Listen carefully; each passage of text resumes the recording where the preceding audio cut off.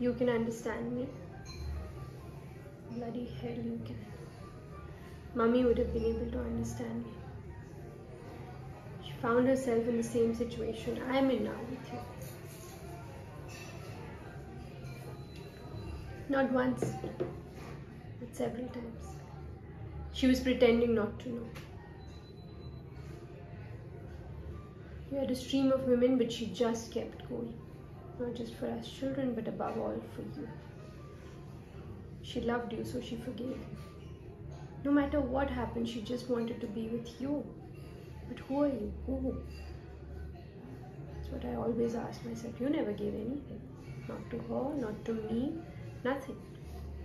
You gave everything to your music. Music, music, music. There's nothing else in your life but music and hardness. Never a caress, never a hug, never a kiss, nothing. You never knew what was happening with your children. Never knew if you were happy, if you were suffering, nothing. Everything was on mommy's shoulders. Oh. The only thing you would ever say to her was quiet melody. Mommy would explain to us, quiet. Daddy is composing, quiet. Daddy is resting, he has a concert tonight, quiet. Daddy is on the phone with someone important, quiet. Daddy has Stravinsky coming to the house later tonight. You wanted to be Stravinsky.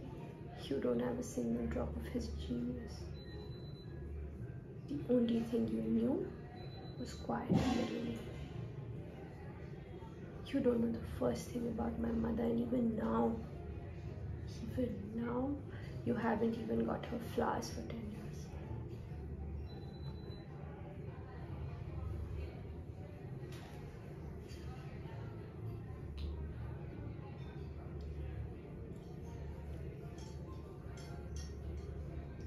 Then there was that letter.